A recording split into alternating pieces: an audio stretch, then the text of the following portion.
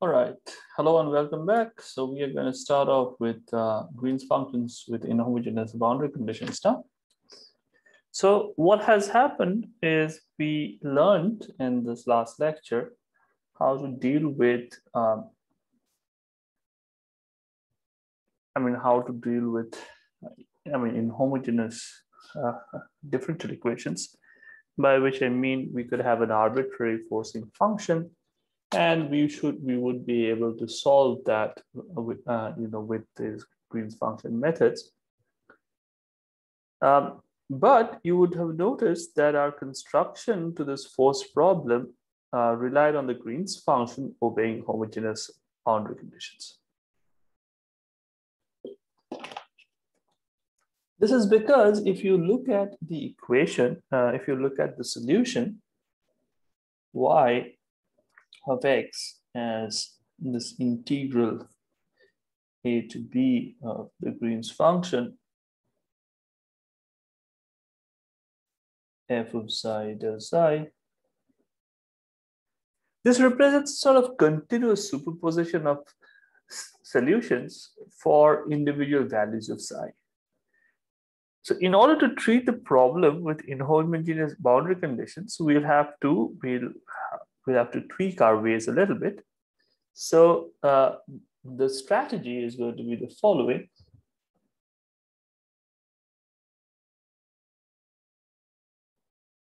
So first, what we were going to do is we're going to find any solution to the homogeneous. So find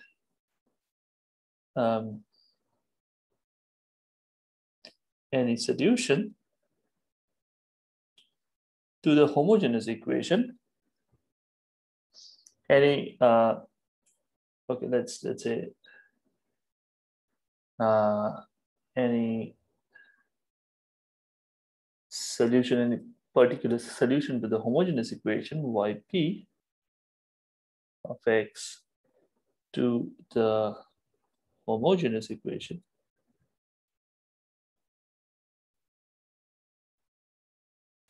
L of y is equal to 0, obeying inhomogeneous boundary conditions.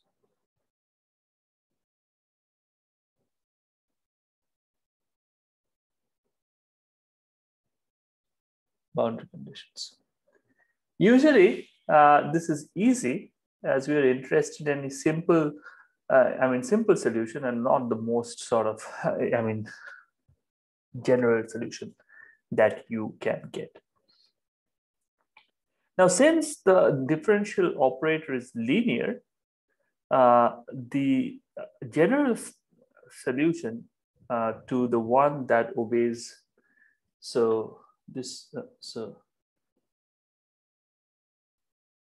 differential operator is differential operator, L is linear. So the general solution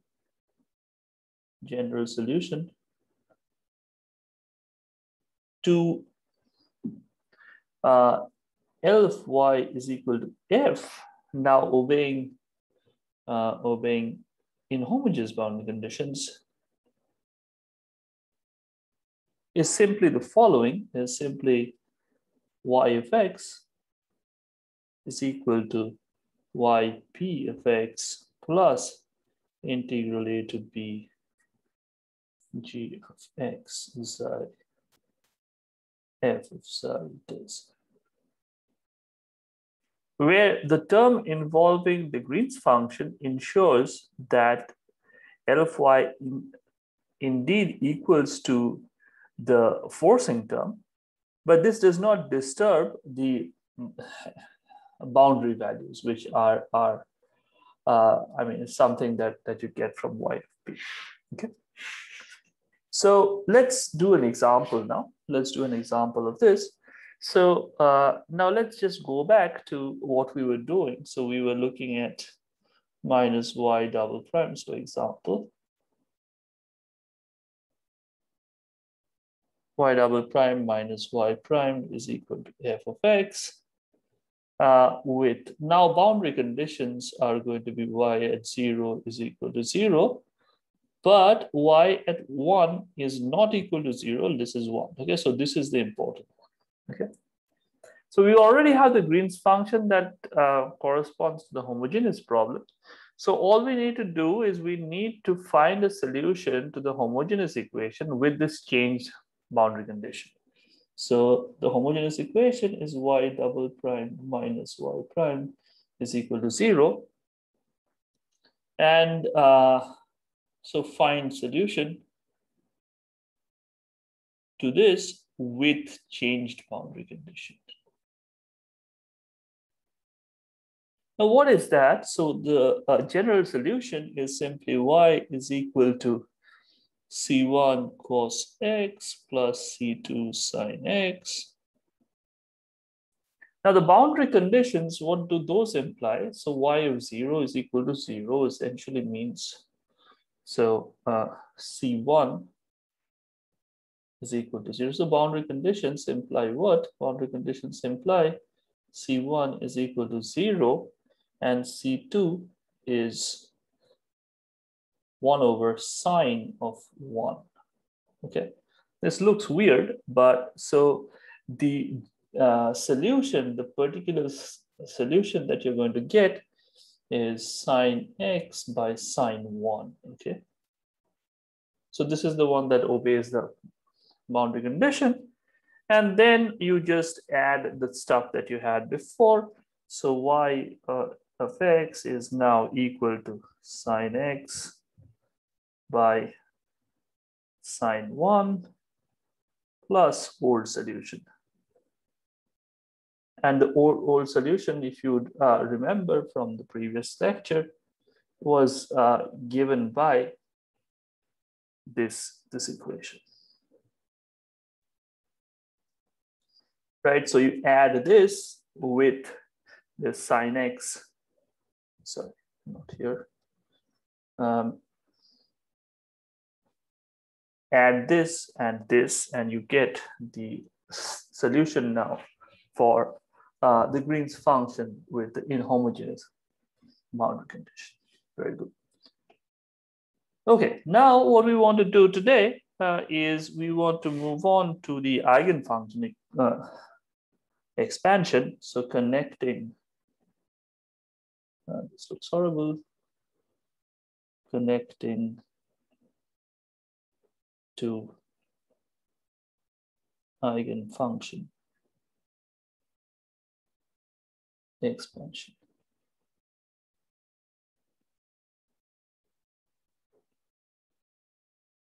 So here we go.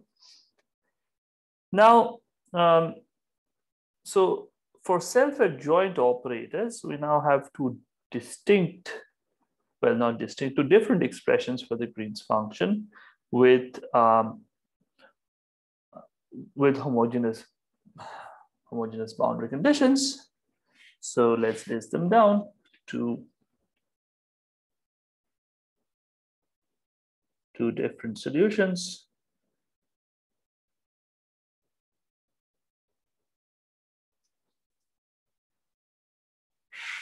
So one of them is g of x. Xi is the thing that we just said. So this was alpha xi, w xi. This is theta of xi minus x, y1 of x, y2 xi plus theta of x minus xi. And we're out of space. It's usual jugglery.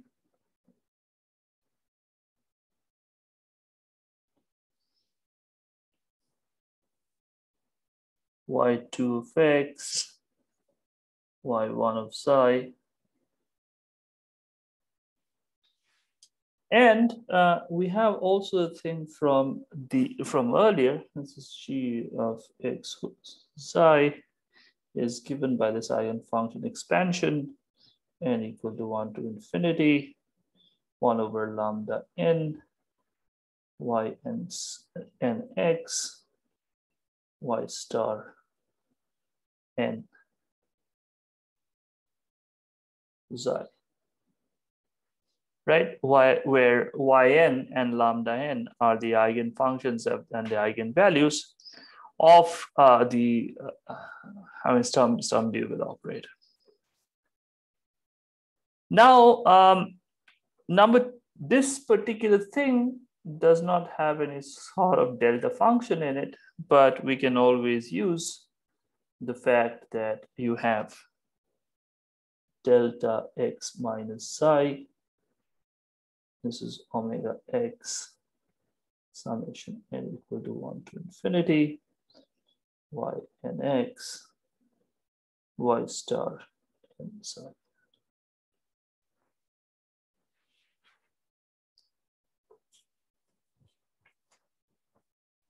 Okay. So how do we do that? I mean, let's just say this a little more clearly. So when you have a delta function, this can be expanded in a basis of orthogonal functions. Okay. For integer n, so yn is a complete set of eigenfunctions of a Sturm-Liouville operator in this particular domain.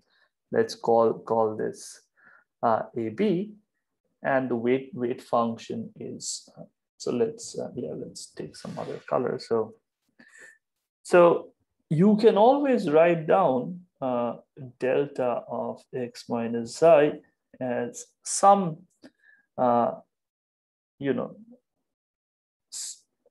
sum over all integers Cn y n x, right?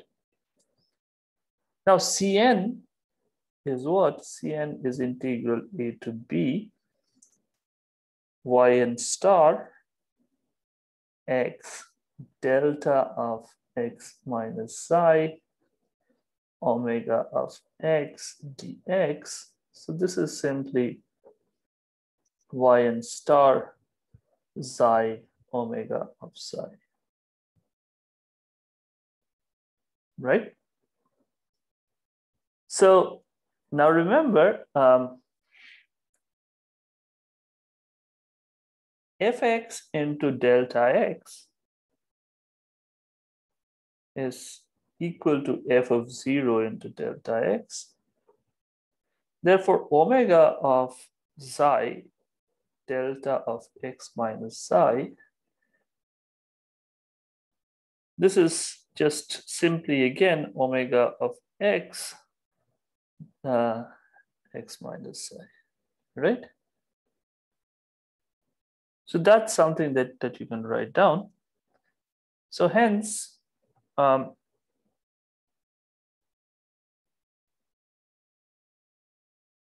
what one can do, this is a weird identity to write down, but this is true nonetheless.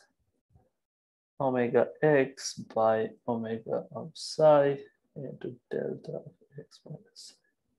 So it's just, you need to keep in mind that delta functions make everything all right. So you can write delta of x minus psi as the following. S will be equal to Cn, remember what Cn is. So Cn, so this is summation n Cn yn. So this is summation n yn star xi omega xi into yn of x, and by the same identity, by what we have here, we can also relabel this as omega x times summation n yn star psi yn x. Okay. So this is how I got this. Now viewing xi as a parameter, we can write this an eigenfunction expansion of the Green's function as the following as well. So let's say that we write down g of x psi, we call this summation in integers gn hat psi y and x. So what is going to happen is that lambda, L acting on G is going to be what? L summation n belonging to Z, G hat n xi L of y n x. Now y and x is very simple. Y and x is what we had all the way through. So omega x goes out. So n belongs to so gn hat xi lambda n y n x.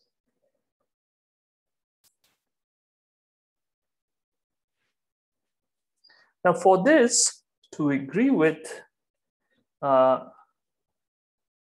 L of g is equal to delta of x minus xi.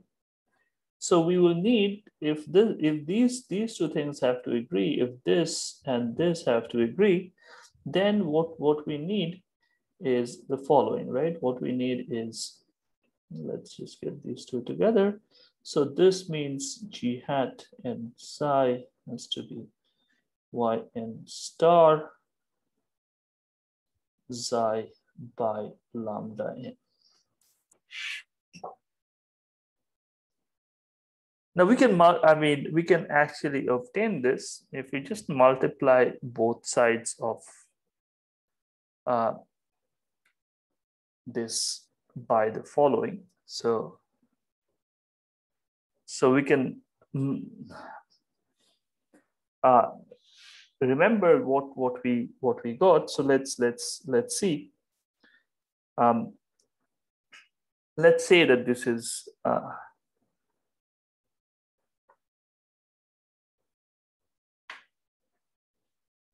so let's start off with this and this equation. Actually, let's start off with this equation, omega x.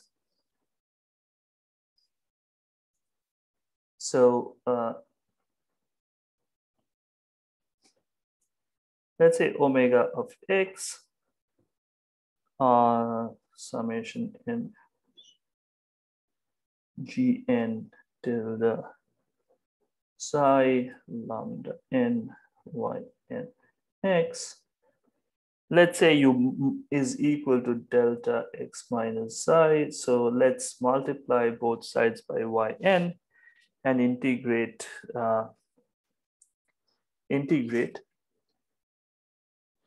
this. And if we do that, then we are going to simply end up with the relationship of g of xy. But let's just try to ensure that we do that. So so what do? You multiply both sides with yn star x. Okay. So you have n belonging to C, and there is an gn hat psi lambda n, and there is an integral of ym star x yn x omega x dx. You have to integrate this from A to B.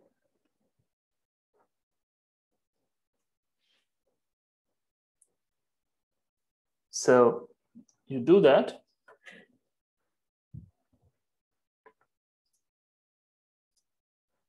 Yeah, so this was the left-hand side. So the right-hand side is integral A to B, ym star, x delta x minus psi to x. If you do this, what happens is that you get a delta mn here. So this is delta mn.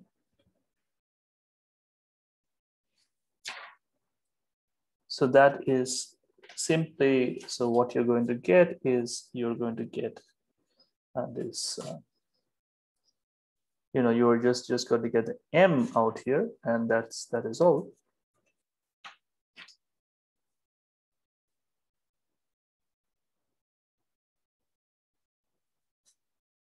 So you have to remember that y with y is equal to, yeah, so this is only non-zero if you have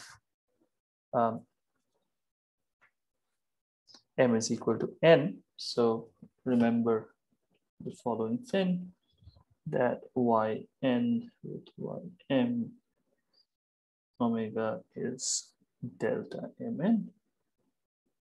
So this essentially is going to mean that g hat n psi, let's call this m actually, g hat m psi lambda m is equal to here, then the delta function just pulls this out, psi of ym of psi, so g hat m of psi is ym star psi by lambda m. Now you can put this g hat m back here now. So if you put g hat m back here, so g of x psi then just becomes summation n belongs n. So that's g hat m, so that's yn star of psi divided by lambda n into yn of x.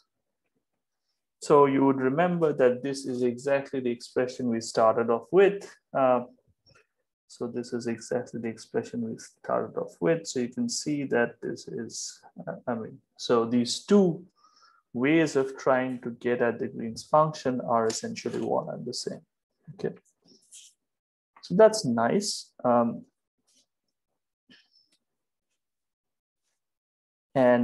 So now what we need to emphasize is that so these two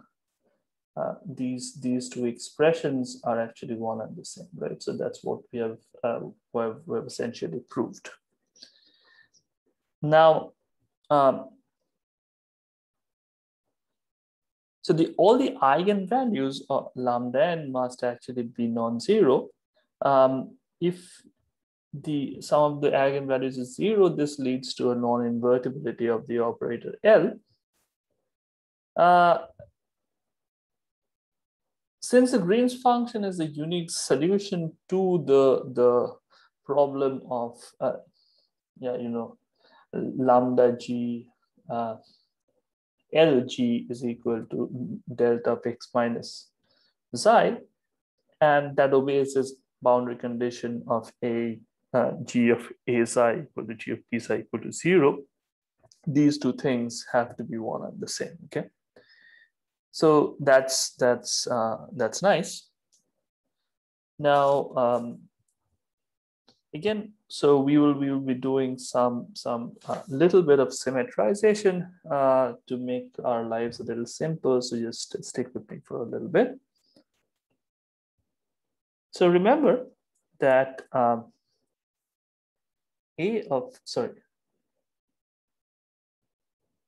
lambda psi omega psi is a constant.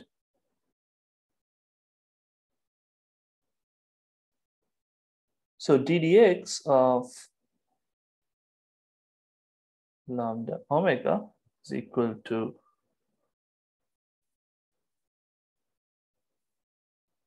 alpha primed omega plus alpha omega primed is equal to beta of y1, y2 primed minus y2, y1 primed plus alpha into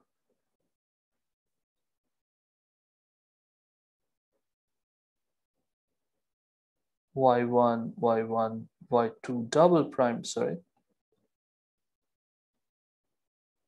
minus y2, y1 double primed. Here you need to remember that L is alpha x del x squared plus beta x del x plus gamma x, and beta x, sorry, beta x is equal to del x of alpha x. This we have seen earlier. So keeping that in mind. So what you have is that ddx of alpha omega, alpha w or alpha omega if you wish, is y1 L y2 minus y2 L y1. This is funny, right? So what we are doing is we are trying to show that this is actually, a constant. So,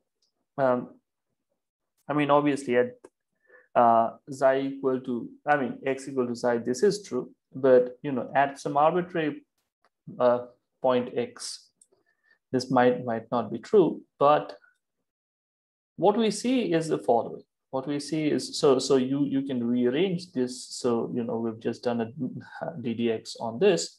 So now you can rearrange this guy and get it to a form like this. This is obviously equal to 0, right? So this is obviously equal to 0.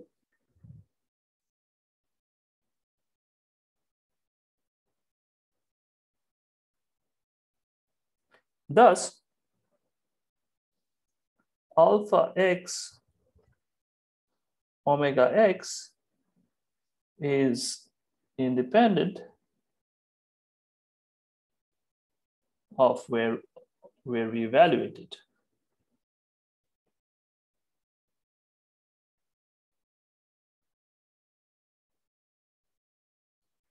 So in particular, what we will do is we will call g of psi, so 1 over constant theta of psi minus x, y1 x, y2 psi, plus theta of x minus y psi, y2 x, y1 psi. So that essentially means g of x psi is equal to g of psi x. This is nice. This is a nice property. This is something that we can keep in mind. Okay.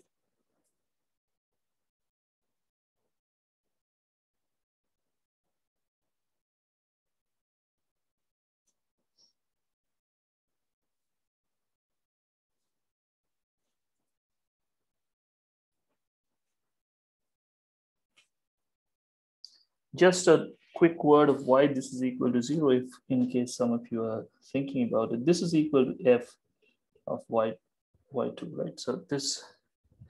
So remember the equation that we started off with. So the equation that we started off with is L of y is equal to f. So so this particular equation, so the homogeneous equation of L of y this has to be equal to 0. So yeah, so the point essentially is that this guy here is so on the omega of x is constant at the end of the day.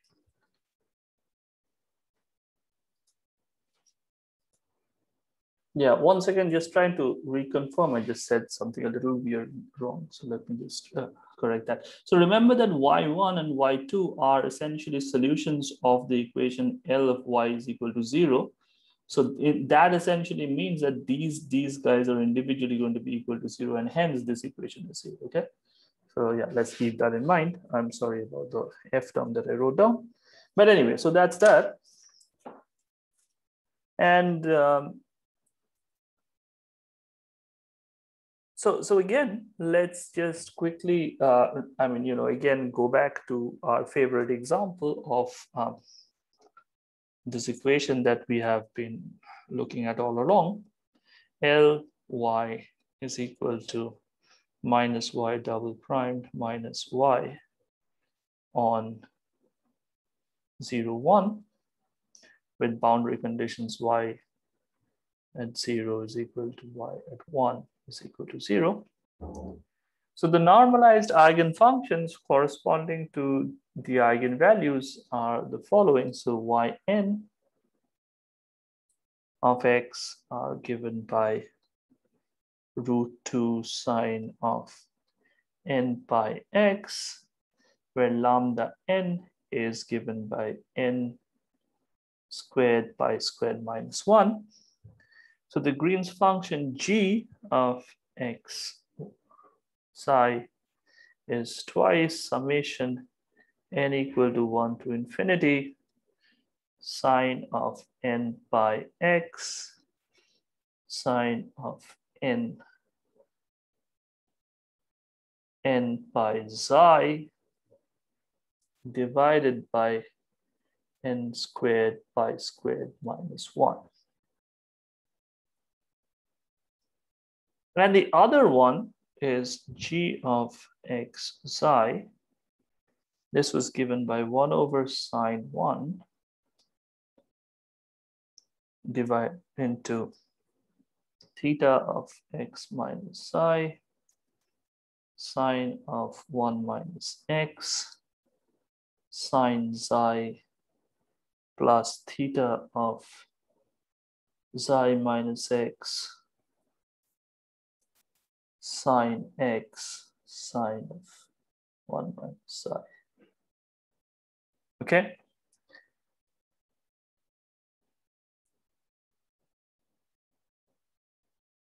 Now what you can do is by using trigonometric identities, you can write this down as xi is equal to theta of x minus psi cos of x sine of psi plus theta of xi minus x sine x cos psi minus cot 1 sine x sine psi. I leave this as an exercise for you guys to check. Now view x as an independent variable and psi as a parameter. So we will expand this function in a Fourier series. So this whole thing we will expand in a Fourier series as summation n equal to 1 to infinity gnx sine of n pi x. Okay. So the Fourier coefficients gnx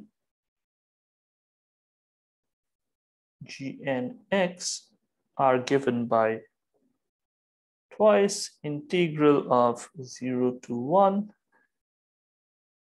sine of n pi x into theta of x minus psi cos x sine xi plus the rest of the terms, theta of xi minus x, sine x, cos psi, minus cot 1 sine x sine psi.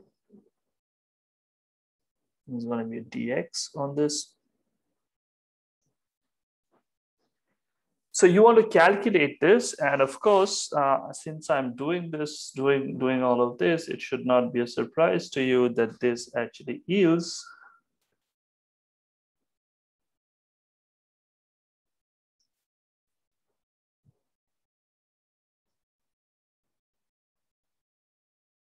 so this I would like to do, like you to do as homework. Check these steps, check the steps. Okay. So that would be, homework, if you will. And yeah, so that is all I wanted to do for the day. So next time around, I'm going to give you a little bit of an application to initial value problems before we go on to something called the Riemann method. And that may be actually a short class. And then we will move on to Green's functions for PDEs. Hopefully we can wrap this up in another 3 lectures. And then, yeah, so that would be that. So, all right, thank you. Thank you for your time. And I hope to get back to you guys soon.